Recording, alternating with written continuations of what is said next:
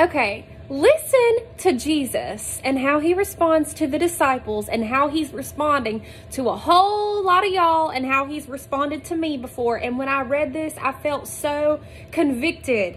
Even though I'm not currently in this position that the disciples were in, I felt so convicted for the times that I did the exact same thing. So in Matthew, there's two different accounts where the disciples are with Jesus and they're with the multitudes, and the disciples only have 5 loaves of bread and 2 fish, and then God is able to multiply that. He tells them to just break it all, and there's so much left over, and it feeds 4,000 and 5,000 groups of people, just the little that they had. So then they go on their next adventure, and the disciples realize that they didn't bring any bread with them or any fish with them. And so they're thinking this in their head while Jesus is with them. And Jesus makes a comment to them, but he's not talking anything about the bread, about them forgetting it. He's talking about something totally different. But when the disciples hear him say that, then they start thinking in their heads, oh crap.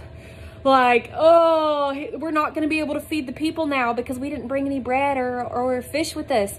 And Jesus reads their thoughts and he says, this is the Passion Translation, by the way, but he says, you have such little faith. Why are you arguing with one another about having no bread?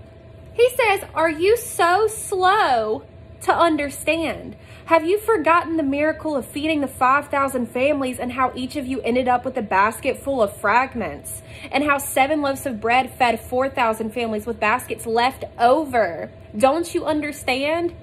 So the Lord's saying, don't you understand? I hear your thoughts. I hear you saying, well, God, I don't have anything. I don't have anything left. I don't have anything that I can use to fix this situation. I don't have any money. I don't have any finances. I can't pay my bills.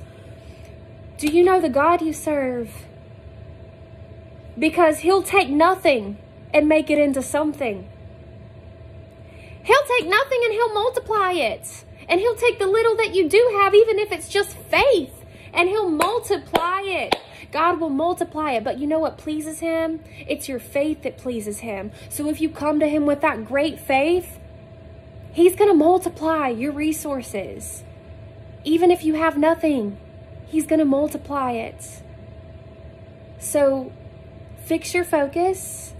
Know who your king is and that he's your provider.